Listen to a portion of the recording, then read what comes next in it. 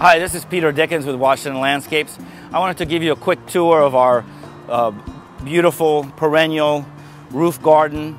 It's on top of the Pepco substation.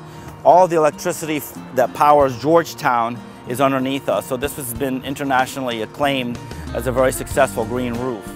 They are perennials, they're not the succulents. We wanted to have a feeling of the region, of the area, so we incorporated many native perennial plantings which bloom throughout the season. For example, this area right here will be coming into bloom. There's another area in the background that is in bloom. So throughout the seasons, from early spring all the way through winter, essentially, because we have the different grasses that have the beautiful colors through the winter, we have something going on. In the background, we have 3303 Water Street.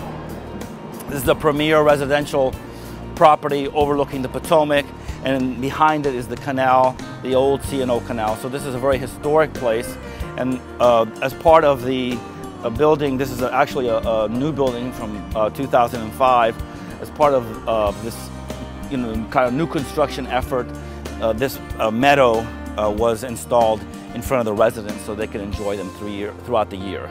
This is some of our Russian sage. It blooms basically through the summer. The bees really love this flower, and you can see how the colors kind of go into each other.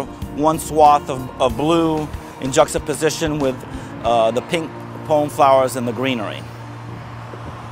Here we are with one of our landscapers who maintains this beautiful garden monthly. You can see that it's not completely carefree. We do have to come in here monthly and selectively weed. So Venancio, what do you find the most difficult part of the maintenance of this landscape? ¿Qué es lo más difícil en esto? The greatest challenge is accessibility, because we do have to come up with a ladder. The most difficult time, of course, was when we originally installed this garden, when we had to bring up all of the plant material and the planting material, the soils and the mulches.